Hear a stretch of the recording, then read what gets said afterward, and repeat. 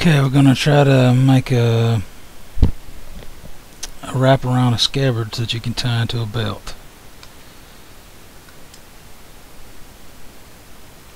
Let's see.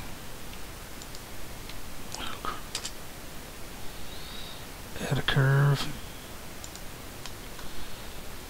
Go over here to set type to poly.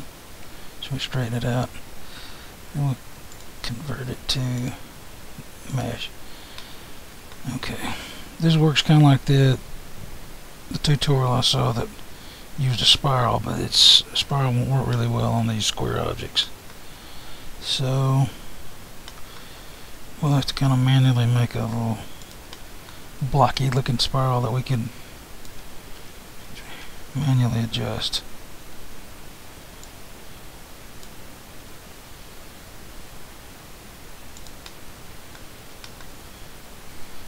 This stuff ought to eyeball in pretty close.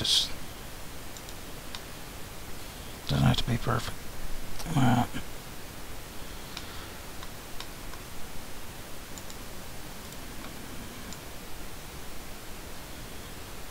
And you can adjust this to whatever pitch angle you want. You want it good enough that the your straps, the ends won't, you know, cross on the ends there. Alright, let's see. Extrude that up, hit the Z to make it go up in the Z direction. And let's see here. There's a lot of ways you can do this, but we're going to have to make it spiral upwards. We'll use a mirror modifier just for giggles here, so we'll go like the Y direction there. Apply it. Gotta go out to object mode. Apply. Again, there's a lot of ways you can mirror stuff. In this case, we don't want to exactly mirror it. We want to flip this around. So what I'm gonna do is R, rotate on the Z-axis 180 degrees, and we want this to be spiraling upward. So we want the bottom of this to be at the bottom of this to be at the top of this. So we'll go to vertex. We're going to do snapping. Make it active. The active one. The active one is going to be the last one you select. So these are all selected. I select the edge. Unselected. Then I select it again, and now it's the active. I'm going to hit G to pick it up, and I'm going to hit Z to confine it into the Y-axis, and that'll pick it up. Now, turn it off right now. We'll just take the two edges here, shift clicking it, and hit F. Now we got that. Now we're going to want more than just this one piece, and you could copy this and ease it up if you wanted to, but we're going to make it a little more exact, and we'll just use the array to get it to go up like that.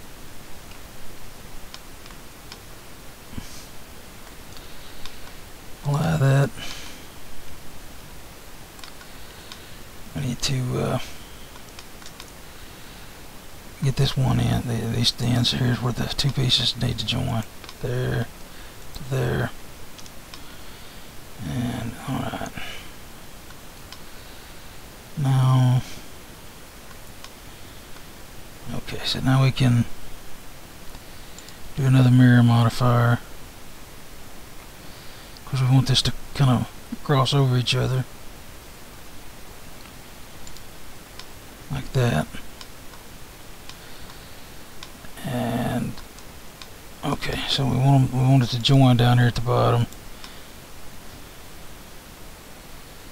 So we're going to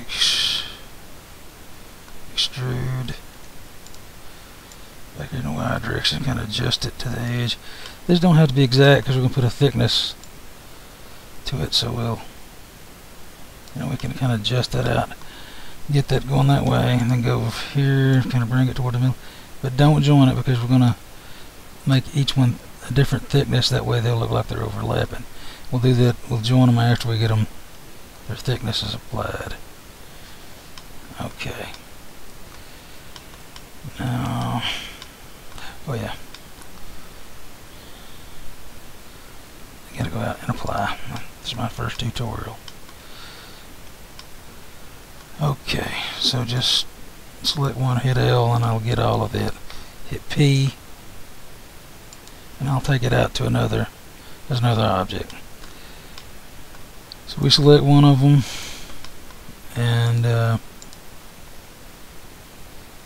let's do a solidify, thickness. Get out there pretty thick. Uh-oh. Got some kind of problem here.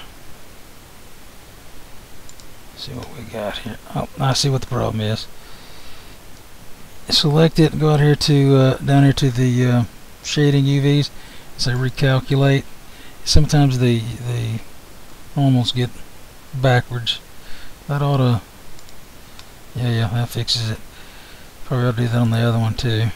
Just go ahead and do that. Recalculate. Okay, so we'll make this a little more thicker.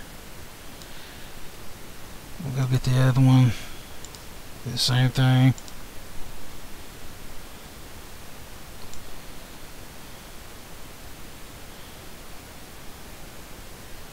Not quite as thick, because we want it to look like it's overlapping, without having to do a whole bunch of tweaking. Well, see, that's sticking out through there. I better move this one some more. I'll tell you what I'll do. I can go on this one and offset it inward a little bit. That will help some too. There we go. Okay, so I think that's pretty good. We'll apply that. Apply that. And we can join them. Object, join, and go down here to the bottom. You might want to ounce this in a little bit here so they look like they're, you know, similar thickness, so they don't catch on to our little trick. Alright, we're going to delete the faces. Let's see here. Select that edge, shift, alt, click that, shift, alt, click that. Got both edge selected, and Control E to bridge edge loops. Boom, there you go. That might look a little thick over here. Go to normals. Inch that in a little bit so it doesn't look too bad.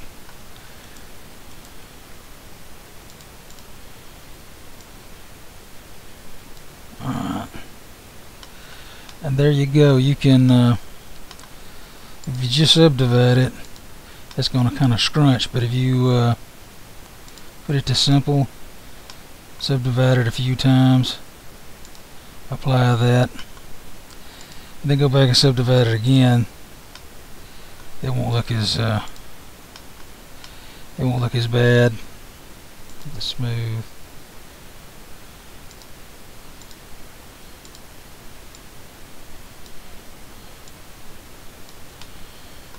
Oh yeah, and you may want to. I could have come up here and well, I made one earlier. I'll show you. You can delete that.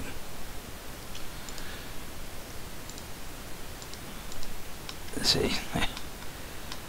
Put a few, you know, just kind of extend those off, and you can run that right into a belt or whatever.